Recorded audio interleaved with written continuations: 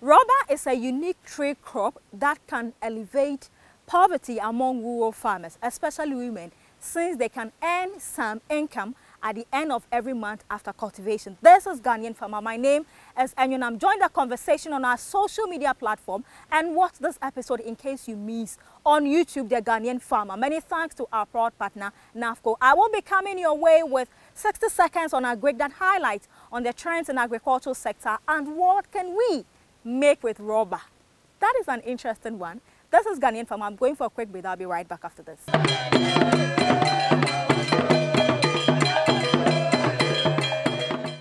Agriculture is the food basket of a nation and therefore the heart of Ghana. It contributes up to 54% of Ghana's GDP and accounts for over 40% of export earnings, at the same time providing over 90% of the food need of the country. This is due to the hard work of the Ghanaian farmer. Join me, Enyonam, as we visit the farm, the market and agricultural-based industries. That's not all. We will also bring you recipes for finger-licking delicacies made with crops grown by the Ghanaian farmer. The Ghanaian Farmer. Business tilling the land.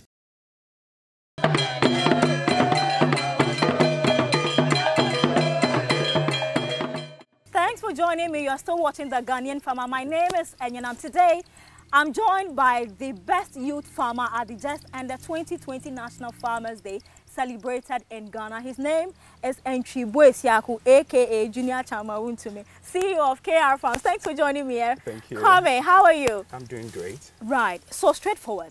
Yeah. How long has it been since you started? This is my fifth year. First year. Sure. How would you describe the experience? I would say it's been a bit, it's my first farm. I've never been a farmer before, so a lot of challenges, but going forward, it's been great. Right. I would say it's been wonderful. Yeah. Okay. I haven't seen a rubber seedling before. Okay. Do you have some? Can you show me some? And so that's, yeah, that's the rubber seed. So this is a rubber seed? Good. This is how it looks like? That's how it looks like. Okay. Take me through the process of planting it before we even see it at the stage. Great. So this is not what we plant. There's a process that it goes through a whole lot of process. Okay. So we go for the already established nursery to plant. So you come to the farm, it's in a poly bag, just as every nursery. Right. So you do a pegging, a line and pegging of 20 by 10 feet. So you dig a hole of about 1 foot, then you plant them. As easy as it is. Okay. Yeah. So after planting, how long does it take for me to see this? You need about 7 years. For harvesting? Yeah, for harvesting. How old is this one? This is about 4 years. 4 years? Yeah. So you're still waiting for 3 more years? Exactly, just to harvest. Did you know about this? Yeah, I did. And you were prepared for Investment, it? so. Oh, interesting. You have the spirit of an entrepreneur. Exactly. I'm excited about that. Now let's discuss some of the challenges that goes into rubber plantation. What are they? I would say with the casualties, let's say you need about 250 rubber seedlings, Okay. I mean nursery, for an acre. So let's say if you're doing an acre of rubber plantation and you plant 250, you don't expect all the 250 to try. Exactly. So what that happens is you have to keep replacing them the first, second year, usually at most. Okay. First, second year, you have to keep replacing them. So what you realize is they all don't catch up. You have some being bigger than the others. So it's very difficult to have all the rubber plants at the same size after the 7th year. Okay. So naturally, if you're looking at, let's say, 1,000 trees, you might not get all the yields you're expecting. So it means your yield will come down. Right. That's one of the biggest How challenges. much does one nursery cost? It depends. Here we are buying it for like 260 pesos for one. Yeah. So if you're calculating, let's say 40 acre, that's huge sum of money. Exactly. You need a lot of money to do that. I see. Yeah. Now, you said something interesting. You told me that rubber uses fertilizer. Exactly. How? A lot of that. Explain. It's just like any other tree. It's just like cocoa, which needs fertilizer. It needs fertilizer to grow, especially in its tender age. A lot of NPK. Basically, that's what we do with it. Like, yeah, a lot of NPK. First year, And it's not just even once, you do it twice in the season. So the first minor season and the major season, you have to give fertilizer for like 3 or 4 years. Okay. Then you just pause it right there. It doesn't mean it stops, but then if you do it like that way, it's enough. And it thrives better. Right. Ideally, they said 7 years, but then with proper fertilizing, proper farming practices, I should think maybe 6 years you can start harvesting the rubber. Yeah. Okay. Yeah, it's possible. Is there a viable market for rubber in Ghana? There is. In Ghana, I wouldn't say there is.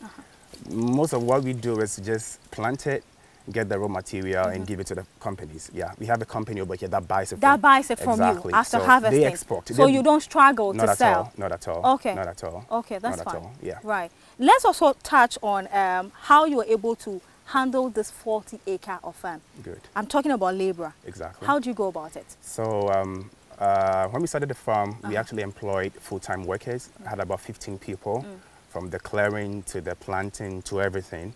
But we did it in phases. It wasn't all done at once. We did it in two phases, first year and second year. So we did 20 acres in the first year and 20 acres in the second year. Okay. So we have full-time employed people, about 15 people who did the planting, who did the fertilizing. So after planting and fertilizing, basically all you do is just weed around them. I see. So it's basically weeding and weeding and weeding. And in the first early stages, you do a lot of pruning. Okay. You know, before you get the straight edge. So you have to prune it almost every 2 months. You have to keep pruning until you leave it to some height. A lot of work. A lot of work goes into it. I know other crops has to do with pest infestation. Exactly. Robert, do you have any of? I think with the initial, when you plant them initially, it has like an eye that can easily be affected by termites. So you just do some little termite, whatever, you just put it around it in a ring form. That's the initial stages, but we don't really put much, we don't do much of pesticides, insecticide around this. Do I need some special knowledge before I can go into this kind of farming? I wouldn't say yes, and I wouldn't say no. You need somebody who has the technical know-how. Indirectly, if you want to come own a rubber farm, I think it's just basic farming practices, the lining and pegging, so you need somebody to just help you out. I'm sure if you're here for like a month, maybe you probably will learn everything about rubber. It's not that difficult. Let's look at the value addition of rubber. Okay. After it's harvested, what and what? You told me, you mentioned my Wellington boot. Yes. What else can we use rubber? So condoms. Condoms are made out of rubber. Condoms. Exactly. Condoms, look at the section of surgery. Yes. Surgical gloves. Surgical gloves.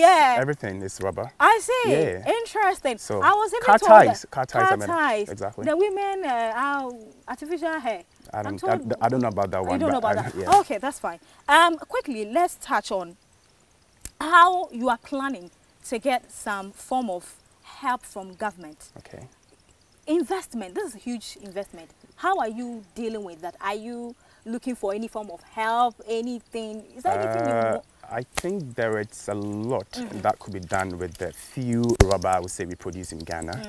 I'm not saying that there is something right now, but there is something, we can look into something.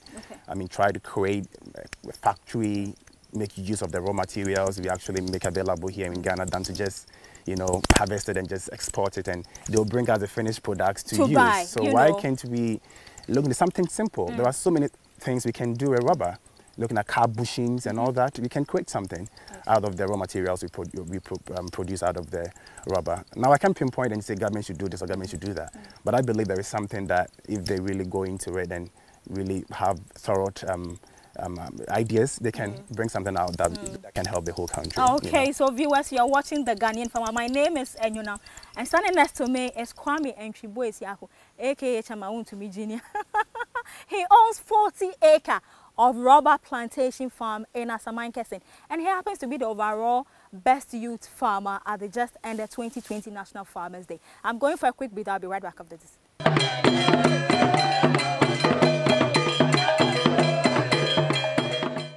Agriculture is the food basket of a nation and therefore the heart of Ghana. It contributes up to 54% of Ghana's GDP and accounts for over 40% of export earnings, at the same time providing over 90% of the food need of the country. This is due to the hard work of the Ghanaian farmer. Join me, Enyonam, as we visit the farm, the market and agricultural-based industries.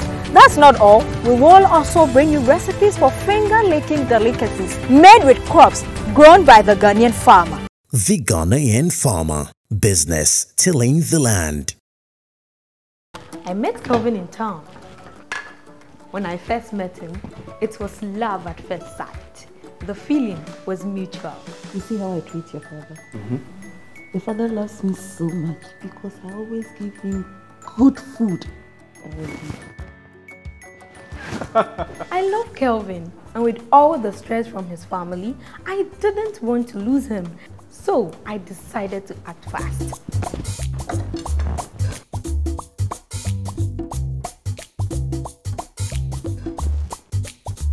Mother! Sir. When's the wedding coming up? It wasn't juju or anything. Lazy tomato mix was just what I needed to prove my worth. At the power fear and I have all that in just one pack. Lazy tomato mix makes food taste delicious. Lazy tomato mix can be found in some shops nationwide. This advertisement has been vetted and approved by the FDA.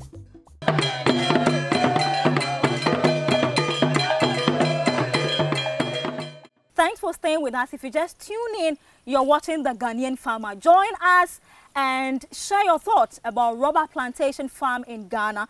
If you are abroad, you are here in Ghana, subscribe to our YouTube channel and let's hear from you what you make of this particular kind of farming. Kwame, quickly, when it's time for harvesting, what kind of farm tools do you use and how do you even go about it? Okay, so when it's time for harvest, let's say after the 7th year, we call it tapping. Okay. You're going to tap the rubber, you get the liquid out of it. Right. So okay, so it's a liquid? It's a liquid. Okay. It's in a liquid I form. thought when you cut the tree, then you're able to... You don't cut the whole tree down. Hey. So rubber has a lifespan of about 40, 50 years.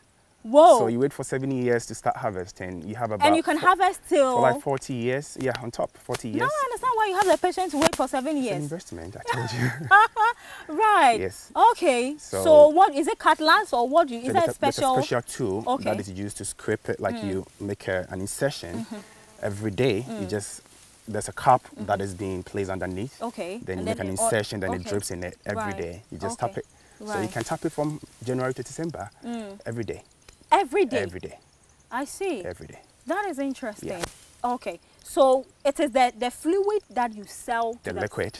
Yeah, the liquid. we call it latex. Latex. That is what you sell. Yeah, the latex is what we sell. To the people, the company, exactly. You know, turn it into something too before they export. Okay. Yeah. Okay, I see. Now, what do you make of your general overview of farming in Ghana and farmers? The kind of intervention government is giving you, subsidies and all that. What do you make of this? Is there anything else you think we can do to make farming better? I think farming is a great venture. I've been a farmer a full-time farmer, I would say, for like 4 years.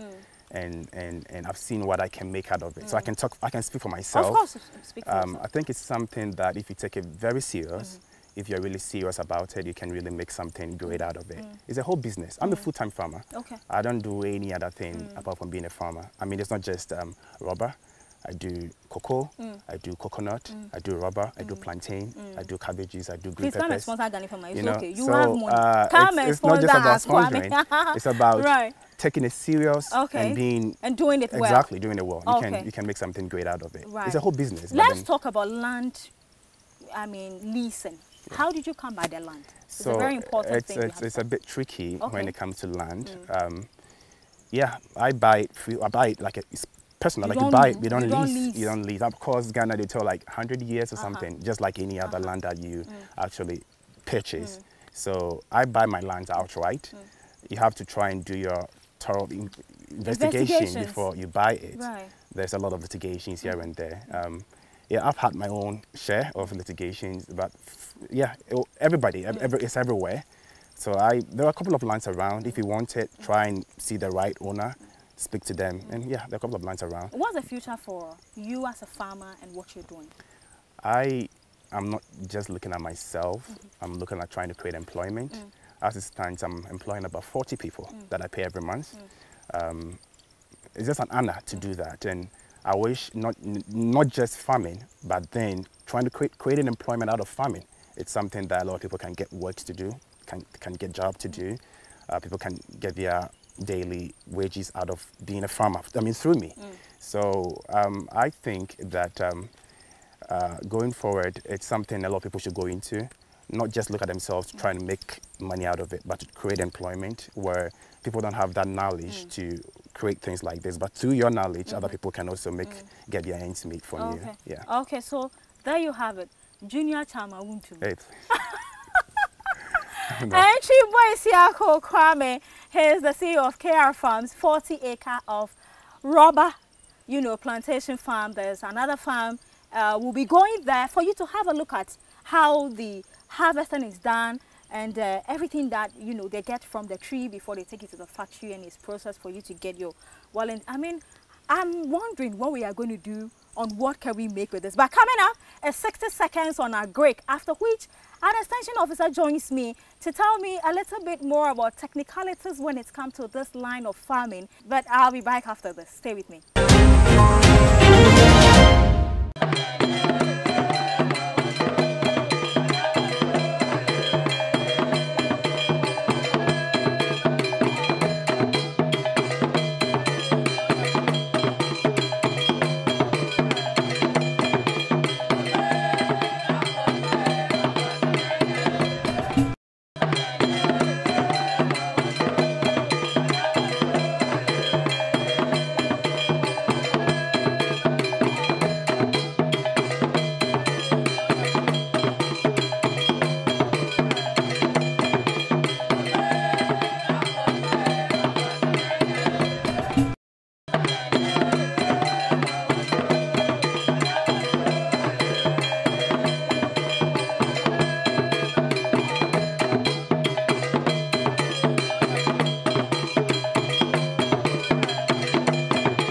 Joining me now is the Agric Extension Officer, Oredu Jamra. He is here in Asamankese. Thanks for joining me. Quickly, is there any special reasons why the rubber is planted in rows? Thank you very much for the question. Yeah. We, as an Agric officers, advise all our farmers to plant their crops in row. And one major reason for doing that is that when you plant crops in row, you are able to maximize the use of the land. If you plant it haphazardly, the number of trees that is supposed to go on a land will not be able to, you will not be able to meet it.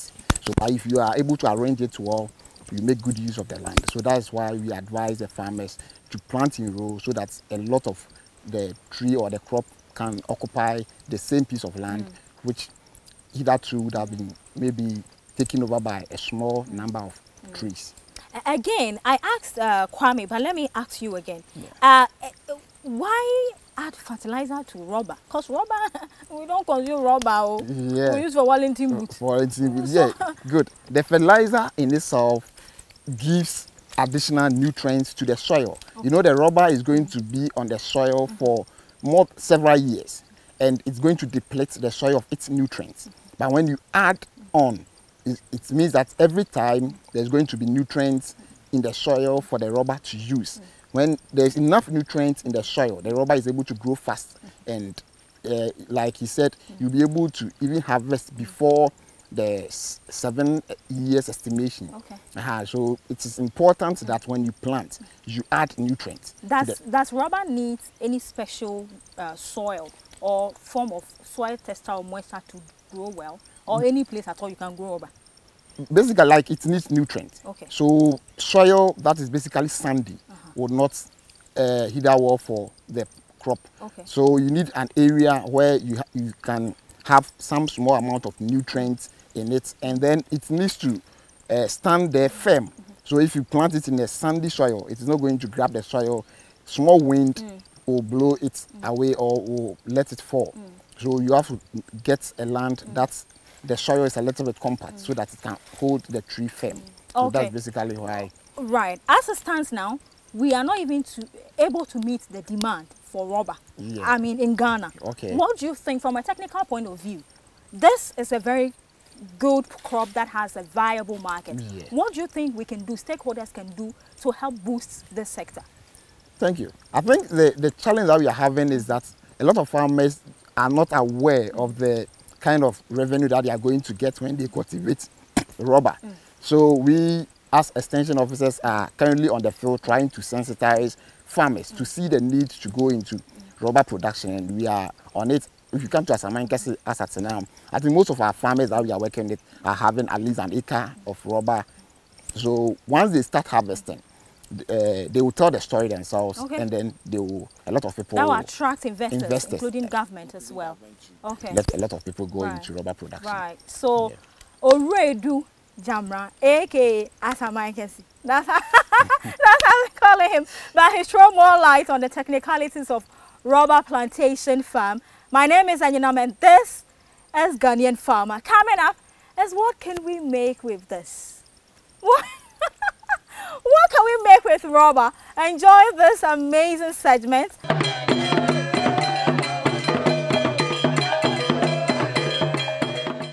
Agriculture is the food basket of a nation and therefore the heart of Ghana. It contributes up to 54% of Ghana's GDP and accounts for over 40% of export earnings, at the same time providing over 90% of the food need of the country. This is due to the hard work of the Ghanaian farmer. Join me, Anyunam, as we visit the farm, the market and agricultural-based industries. That's not all. We will also bring you recipes for finger-licking delicacies made with crops grown by the Ghanaian farmer. The Ghanaian Farmer. Business tilling the land.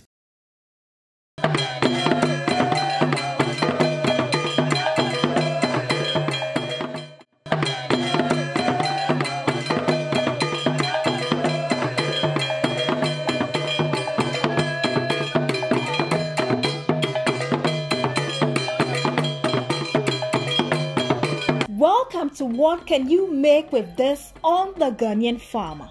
My name is Anyunam. Share your views with us on today's episode on our social media platform, and remember to subscribe to our YouTube channel, The Ghanaian Farmer. Today's segment focuses on natural rubber. It takes about 7 years for rubber to grow to a point where it's economical to harvest the sap, which is called latex. The latex is then refined into rubber that is ready for commercial processing. Here's how rubber is harvested.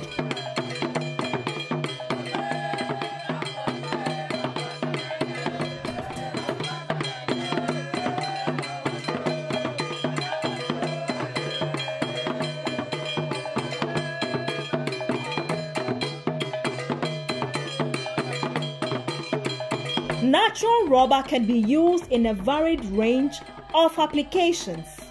It is widely used in home and in industrial environments. Some of the products made out of rubber are pencil erasers, rubber bands, Wellington boots, car ties, raincoats, mattresses, garden tools, bath tap, etc.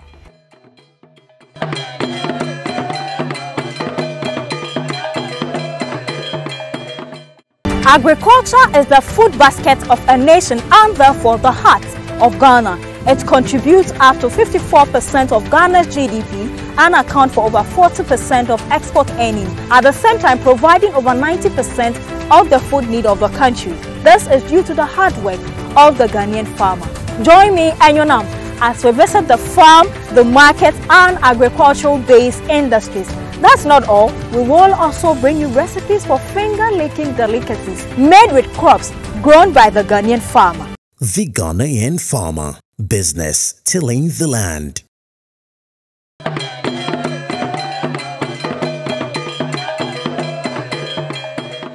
Thanks so much for joining us. I believe you've learned something. If you have any comment or any view, just hit us up on our social media platform, The Ghanaian Farmer. Bye for now.